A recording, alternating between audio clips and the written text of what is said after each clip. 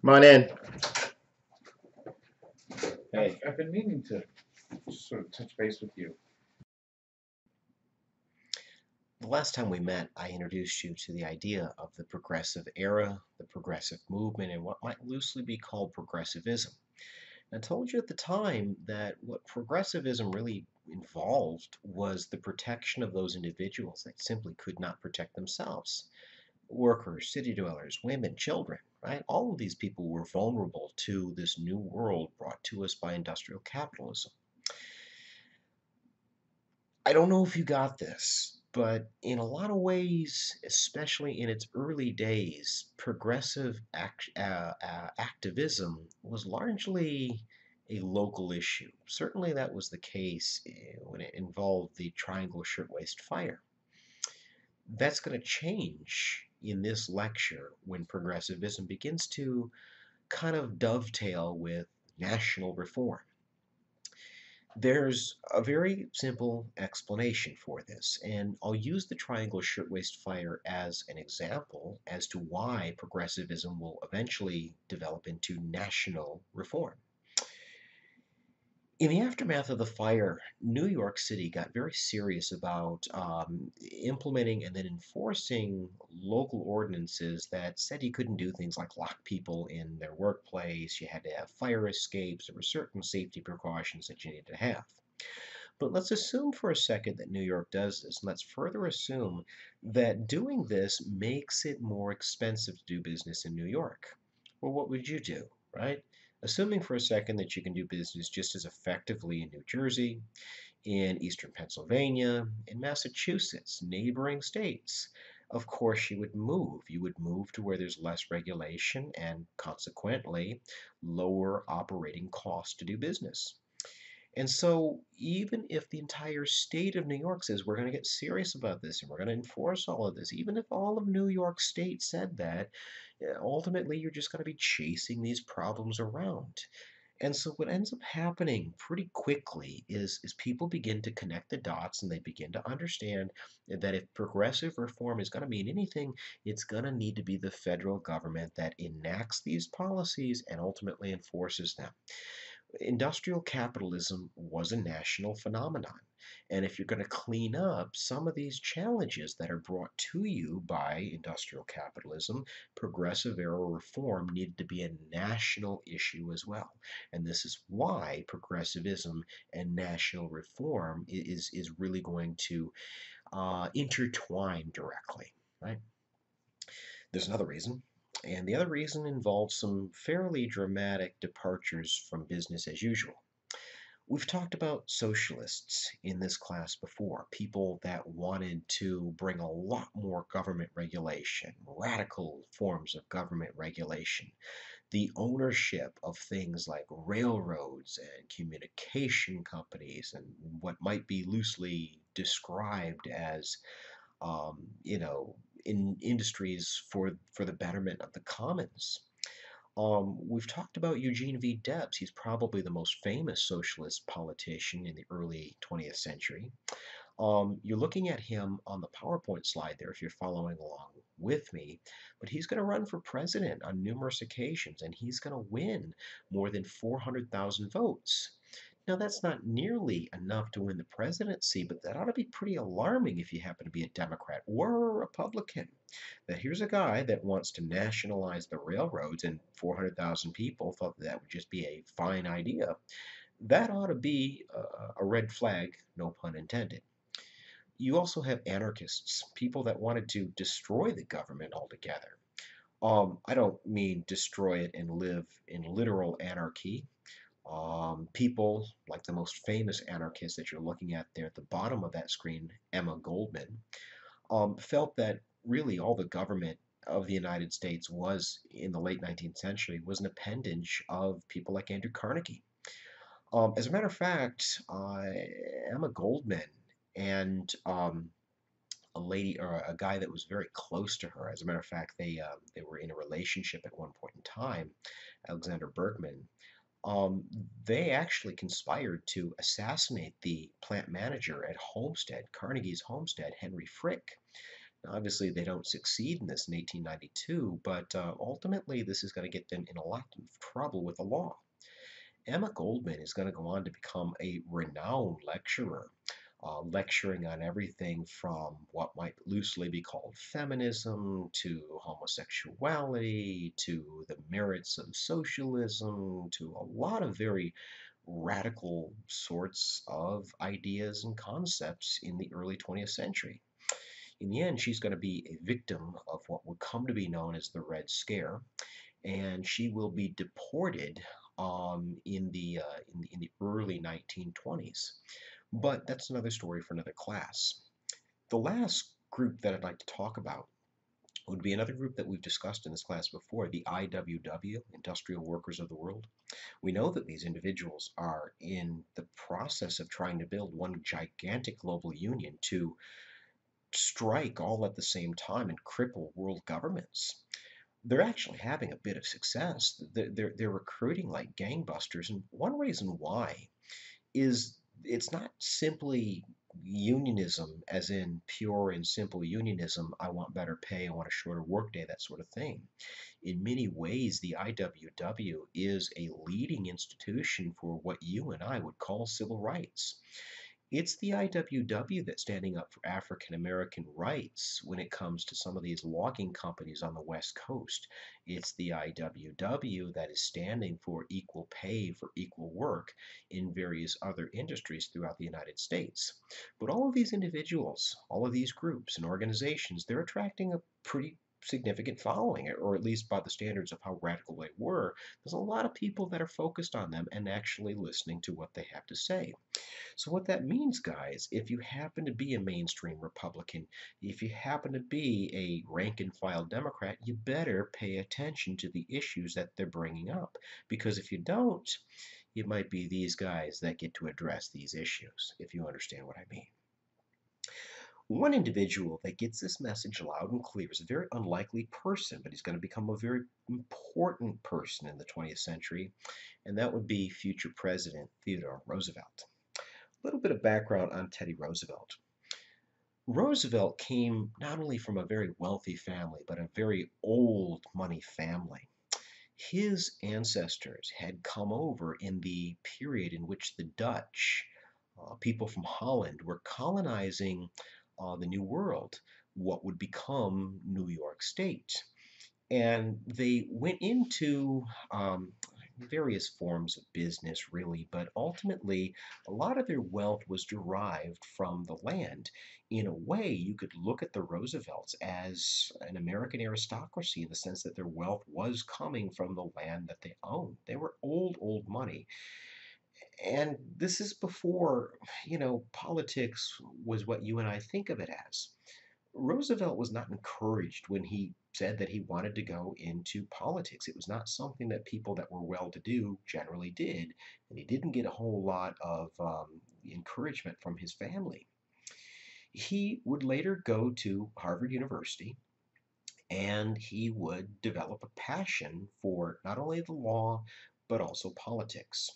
And he's really going to get his big break when he's named as the fire commissioner of New York City in 1896. Now, 1896, New York was suffering of a drought, right? High temperatures. And although it doesn't get like Texas hot or even California hot in New York, there's an enormous amount of concrete which serves as more or less radiators.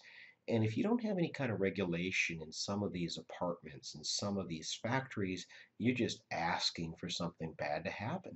And Roosevelt knew that.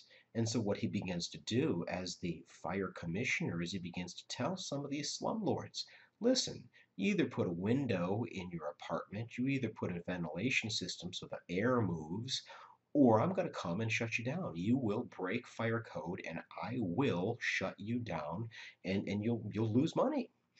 Now, this does not make him any friends in New York City. As a matter of fact, he's pretty well hated in New York. And it's not just by landlord, it's by everybody that can see the potential damage that he could do if this brand of politics catches on. But in upstate New York, Teddy Roosevelt is becoming an absolute political rock star. Okay? As a matter of fact, as the 19th century comes to a close, the name Roosevelt begins to be, tossed around in political circles all throughout the country. He's becoming the face of the Republican Party. Now, there's a problem, and that problem is internally within the Republican Party. If you recall, William McKinley was the guy that's going to win the election of 1896. And a big reason for that is because people like Carnegie and Rockefeller got behind him financially as well as politically. And when he got to Washington, he certainly was not one of these reform oriented politicians, let alone reform oriented Republicans. And so you've got a guy that's in the White House at the time, the face of the party, confronted with this up and coming rock star of a politician. What do you do? Well, if you're McKinley, what you do in 1900 is you make him your vice presidential running mate. Teddy Roosevelt is going to become William McKinley's running mate. And this, at least momentarily for McKinley, gives him the best of both worlds. If you liked Theodore Roosevelt, then vote for me. He's my vice president. If you like me, vote for me, clearly, It's the best of both worlds. But similar to Abraham Lincoln in 1864, he didn't think anything ever was going to happen to him that was in any way bad. And of course it does. Less than a year after being reelected, William McKinley is assassinated by a radical, a guy by the name of Leon Solzig, who would kill McKinley, and it's going to make Teddy Roosevelt president of the United States. Now, keep in mind, there were people within the Republican Party, conservatives, that did not like this whole idea of regulating the economy, telling apartment owners that they had to put windows or ventilation systems in, leave business alone was their mantra. They had been worried about this because you were putting Roosevelt, this reform-minded Republican, one heartbeat away from the presidency. And now here he is, right in the White House. Your worst nightmare has come true. And it was not for no good reason that they worried. Roosevelt is quickly going to establish a reputation of being anti-monopolistic. As a matter of fact, his nickname is going to become the Trust Buster, the Monopoly Breaker. Okay? One thing that I want to point out before we go any further, I do not want you to get the idea that Roosevelt was somehow anti-capitalism. He wasn't even anti-big business. He felt that America needed big business for a lot of different reasons, but he also felt strongly that big business needed to play by a set of rules, and should be the federal government that enforced those rules. Think of it this way. I think what Roosevelt was saying was the federal government would essentially play the role of a referee. And any time a company, a corporation, or what have you stepped out of bounds or broke the rules, the government would call them on it, and if they didn't clean up their act, the government would punish them. A very good case in point is going to be an early incident that would test his mettle involving the Northern Securities Company. The Northern Securities Company was a massive, monolithic railroad monopoly. It didn't get much more poster child than Northern when it comes to a monopoly. It was owned and operated by investment banker J.P. Morgan. And what Roosevelt is going to do is he's going to order Morgan to break Northern Securities apart as it violated federal anti-monopolistic laws.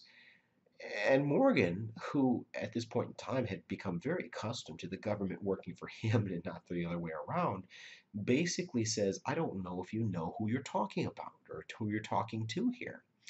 And Roosevelt says, no, I think I really do. And he sues him in federal court and he wins. The federal court system determined that Northern Securities was, in fact, a monopoly, and the court system ordered it to be broken apart. Northern Securities was one of the biggest, most powerful, richest companies in the world.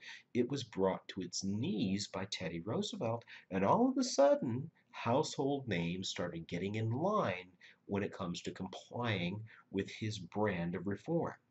Everybody from U.S. Steel to American Tobacco to American Motors, they all began to line up because nobody wanted to go to court and potentially suffer the same fate as Morgan and Northern Securities did. This is what really earns Teddy Roosevelt not only the nickname Trustbuster, but in a lot of ways, the favor and the enthusiasm, the passions of the American people. In 1904, Roosevelt is going to run for president for the first time. You know, he's inherited that title. Keep in mind, he served more than 3 years um, as the inheritor of McKinley's presidency. This is the first time he's actually eligible. And what you're going to see is Roosevelt implement something that comes to be known as the square deal. What's unique about a square? Well, it's got four equal sides. The square deal is a deal driving at equality for the American people. That what the federal government will do is serve as that role as enforcer of the rules. They will make sure that everybody has fairness and opportunity in the marketplace, and if they get out of line, the government will hold them accountable. What you see through the Square Deal years from 1904 to 1908 is a series of laws that are designed to implement exactly that, right? The Meat Quality and Inspection Act. It enforced quality standards in the meatpacking industry. It didn't clean it up entirely, if you understand what I mean, but it was infinitely better. The stuff that you could and could not put in food improved under Roosevelt. The Pure Food and Drug Act in 1906.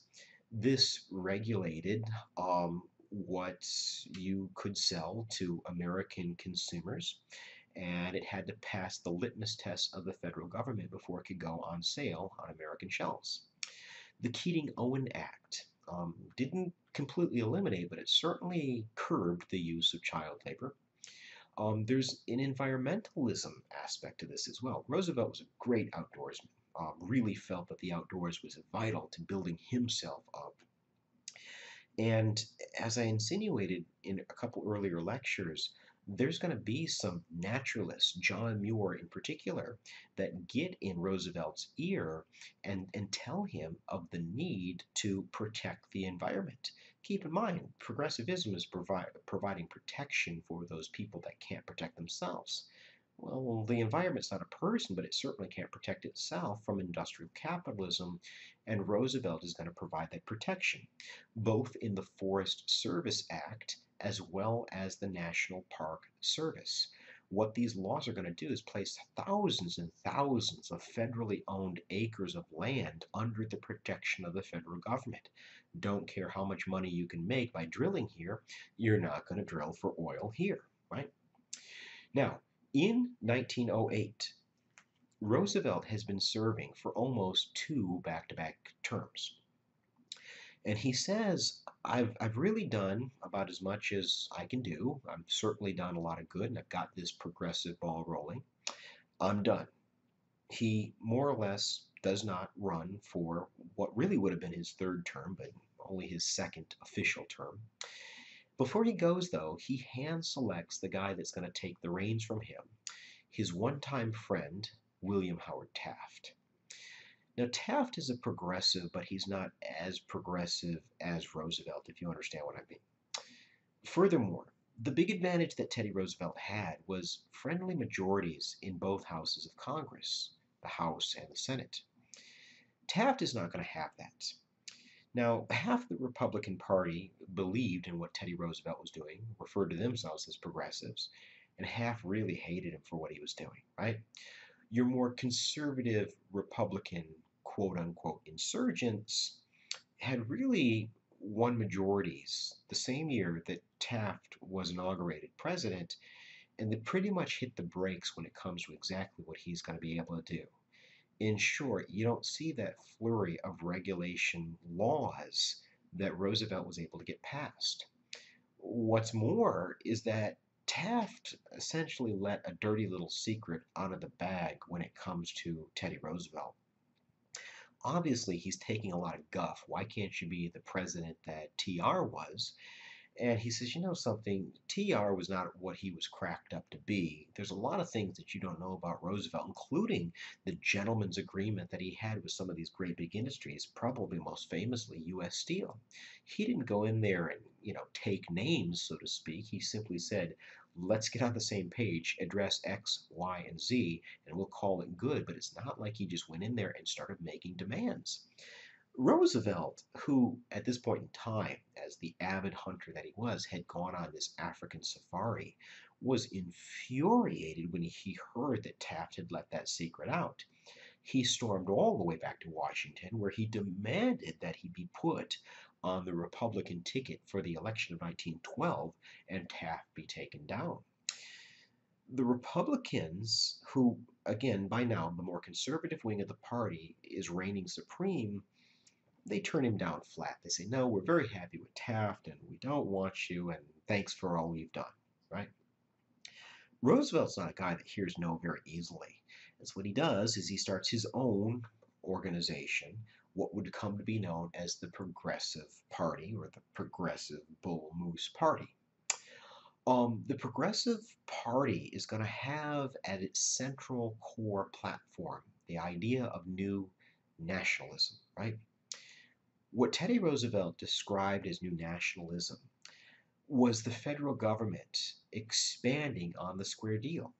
What Roosevelt essentially says in 1912 is, why should the government just stop as the referee? The government ought to be the guarantor of a specific well-being for the American people. In short, new nationalism was driving at the idea that the federal government would not allow people to sink below a certain level of subsistence in American life. It would go beyond enforcing minimums and maximums when it comes to workplace safety. It would actually guarantee a minimum level of existence in American life, right? Now, for all intents and purposes, what you've got in 1912 are two Republicans running against one Democrat. And any time you begin to split the party, you really give that other party, in this case the Democrats, a huge advantage in the election. And that's exactly what happens in 1912. The guy that you're looking at there on the slide, that's Woodrow Wilson, who is a Democrat, right? He is a Democrat, but he's also a progressive. I told you, you didn't have to be a Republican to be a progressive. Wilson's a Democrat, but he's a progressive. He's a different kind of progressive, but he's a progressive all the same. Wilson is going to see Teddy Roosevelt's new nationalism, and he's going to raise what he calls new freedom. Now, although Wilson shared many of the principles and the ideas of Teddy Roosevelt when it comes to getting big business in order, what Wilson felt was the real enemy was bigness of any variety. Big business, yep, that's a problem, but big government is every bit as much of a problem. And so what New Freedom drove at was the idea that they were going to scale down the size of everything, right? Break apart some of these monopolies and make big business smaller, but break down government as well.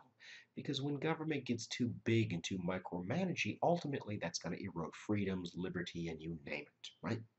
Wilson will go on to win this election. And for the first time in a long, long time, you're going to have a Democrat in the White House. It's not going to be the meatpacking industry that Wilson's going to come after. He's going to come after the financial industry. We're talking about a time period where investment bankers, people like J.P. Morgan, are more or less allowed to do whatever they feel necessary when it comes to the products that they offer, the practices that they implement, and the consequences that those are going to have for the American economy. And one of the things that Wilson is going to do is he's going to establish what you and I call the Federal Reserve. The Federal Reserve does a lot of things, but what's probably most important that it does is it implements what economists call fiscal policy. When you have a recession, right, times are tough. The basic problem is you've got not enough dollars chasing too many goods. You want people to go out there and start buying things. That's what you want. And so in this case, what the Federal Reserve will do is lower the interest rate.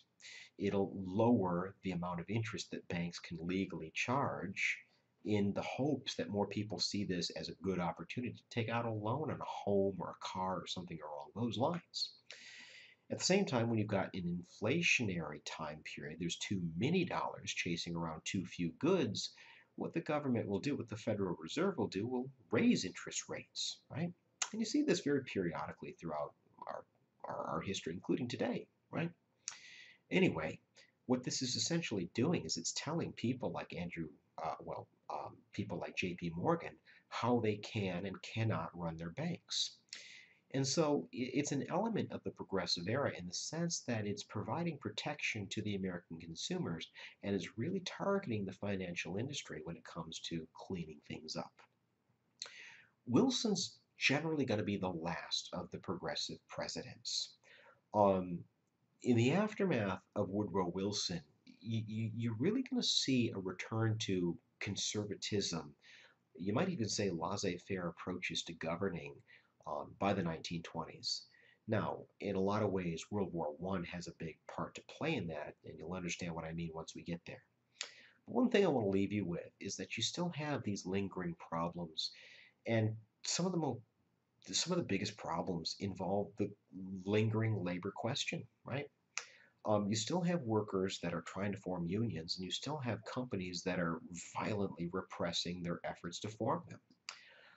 Very good example, in a bad way, of what I'm talking about would be the Ludlow Massacre in Ludlow, Colorado. Ludlow was a mining town. It was a petroleum gasoline refinery mining town, but it was owned and operated by our good friend John D. Rockefeller. And the workers had gone out on strike, and the company hired this organization known as the Pinkerton Detective Agency, who is known for its strike-breaking capabilities, getting workers into line, so to speak. And these Pinkertons essentially attack the miners and burn down a huge chunk of their town, killing innocent women and children in the process. And so when I say you've got some lingering problems, even as late as the Progressive Era, there's no more vivid example than what you're seeing there at Ludlow, right? You also have a growing federal bureaucracy. You're beginning to see the federal government getting bigger and bigger. And keep in mind, guys, what I asked you in Quiz 1, what I asked you on the first day of class, I'll come back to that again and again and again. Are we freer today than when our class begins in 1877? And one of the things that the progressive era is known for is its centrality, its importance as to how we live our lives as Americans today.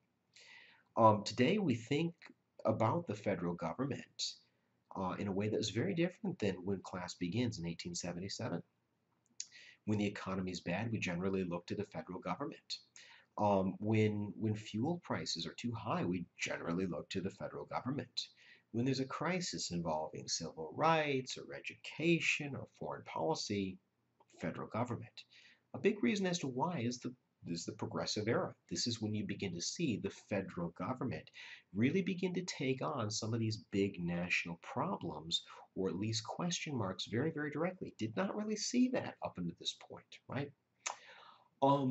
It's also going to be a period where we begin to see the growth of the federal government. You're beginning to see some of these federal agencies, these offices, if you will, they're beginning to get bigger and bigger and bigger. They're beginning to get more and more powerful, have more and more authority. And maybe most challenging of all, they're requiring more and more taxpayer money to run. And ultimately, a lot of scholars is going to trace some of the issues that we have today involving these challenges with the federal government, trace them back to the progressive era. And so this is why the progressive era, the early 20th century, is such an important time period in American history. Now, the last stage of the progressive era is really going to come via World War I.